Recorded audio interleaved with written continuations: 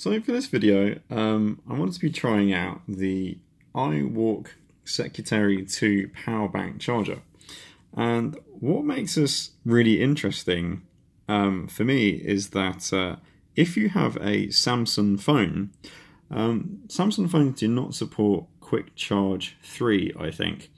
They have an alternative specification called Power Delivery, which, as you can see here.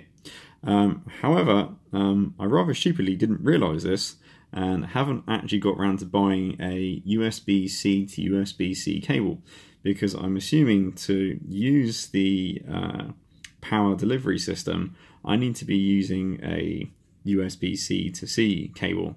However, rather nicely about this, sorry about the autofocus going a bit crazy here, is that this is a 10,000 milliamp hour battery instead of your traditional 8,000 ones. Now, one of the other features I have about this is that they've introduced a kickstand as well, as we can see here. So you can then basically charge your phone and watch some Netflix or something else. However, in practice, I'm not sure how useful this actually is, because the placement for your charger is going to be quite difficult. Now, they've also rather handily, which I do really like about this compared to other power banks. This is my old power bank by Emmy, which was quite affordable. You know, it's quite a flat 8,000 milliamp hour battery for what it is. However, you know, it is quite difficult. I have no idea what the power amount on this, because it's like some sort of, no, it's not actually going to tell me, which is rather useful. So I have no idea how much power is in this thing.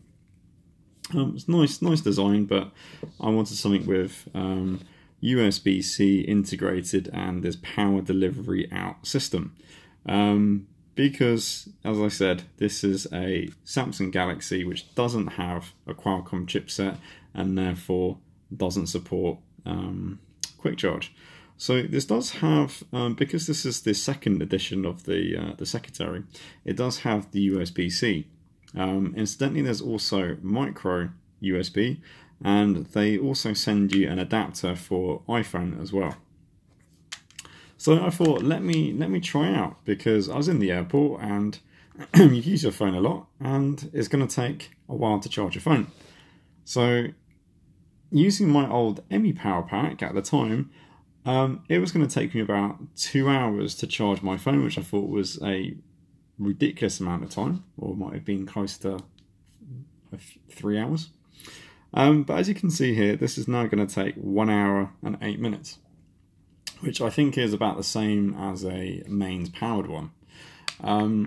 If we then take the Emmy and we use a alternative, so here I have just a retractable USB charger. Again, you can see how much messier this is. Helps if I rather handily, actually this one has got a micro USB. See, I was about to embarrass myself there, but actually I remembered that this one does have that adapter. And you can see this is quite fiddly. Actually, hang on. I plugged this in the wrong way around, haven't I? So yeah, immediately having the integrated cables kind of saves all this messing around. So let's try this again.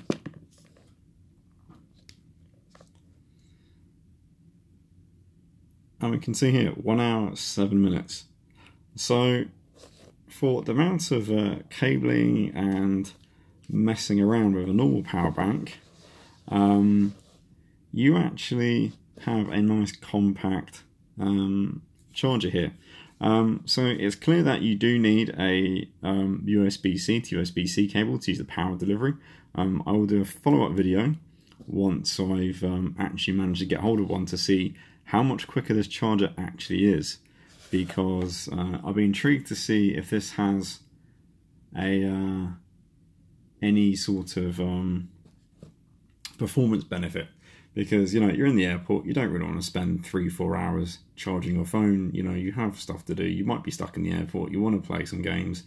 And if you've got a low battery, the last thing you want to do is basically be bored rigid for many hours.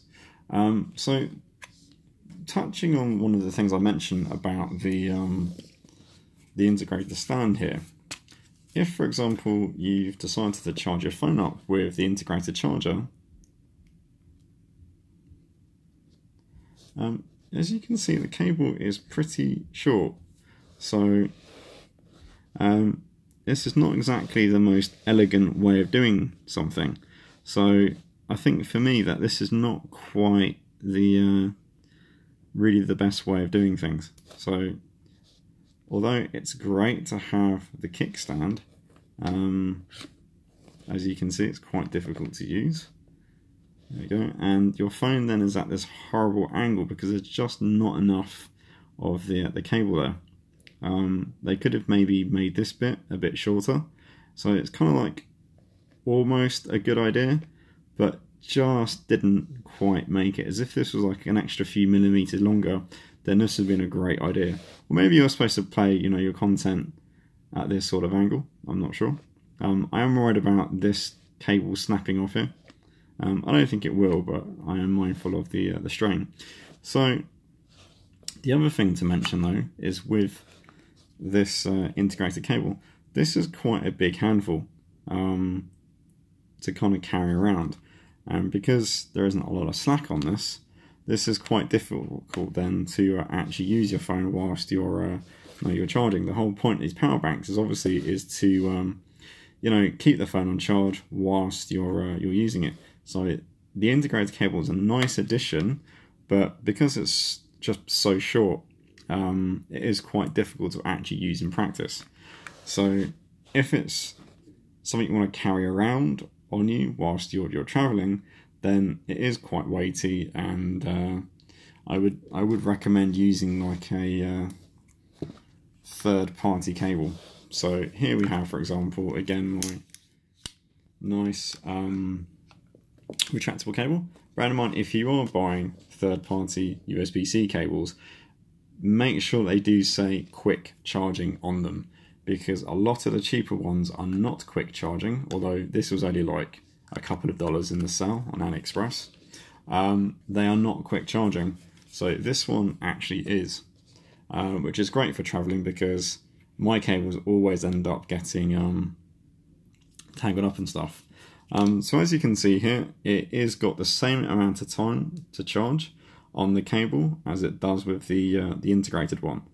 So for me, really, if you are buying a power bank like this, you are going to still want to use a cable with it. But what's good about the retractable one is obviously you can take it down to something a bit more manageable. That's a bit easier to use.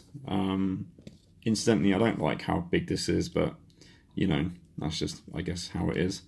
But yeah, so this is the iWalk Secretary, and what I do like about this being, in terms of build quality, is that the 10,000 milliamp ones from China tend to be really poor quality, and I would be worried about paying, you know, not a lot of money for a power bank, because at the end of the day, these have got batteries inside, and if you're buying a very, very, very cheap power bank of very poor quality, then I would be frankly very worried about them blowing up.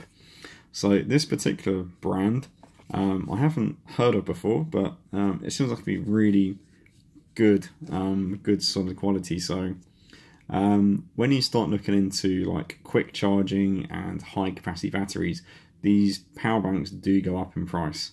So at the moment, in terms of, you know, you just want a high capacity battery, then you can settle for something like an ME or something else, or something much cheaper. Now, one of the things I haven't mentioned actually, and one of the reasons why I've got the iWalk, is because this actually has, as you can see, 5 volts in and quick charge in. So this is also one of the more interesting features of this iWalk Secretary, because this is such a high capacity battery. If this wasn't supporting quick charge, for example, my old Powerbank doesn't support quick charge. In fact, this only has a maximum of 1 amp in. Is that going to autofocus? No? Yes? Yeah? No? 1 amp in. So this means that this is going to take hours and hours to charge, whereas something as the iWalk, because it supports quick charge input and not just output, so you see input and output, this will only take maybe a couple of hours as opposed to needing to be charged overnight. So that's something you really want to kind of be careful of. It's all very well buying a massive huge power bank, but then it's completely useless to you because you're going to have to leave it on charge all night. So actually, if you're in a hurry trying to get some last minute power out of your gadgets before you're checking out, or whatever you are doing in a hurry, you don't want to be waiting around for the charger itself to actually charge up. Also, from what I understand from the manufacturer's marketing material, is that this actually supports bypass charging. So this means you can actually charge up the charger. If we got so rather handily, we have a quick charge 3 enabled charger here. And apparently you can then also charge your gadget at the same time.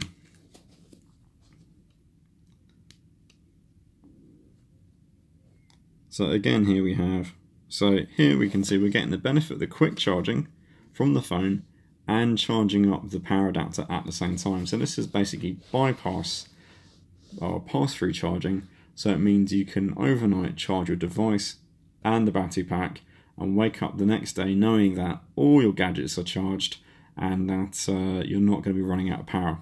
So I do really recommend this.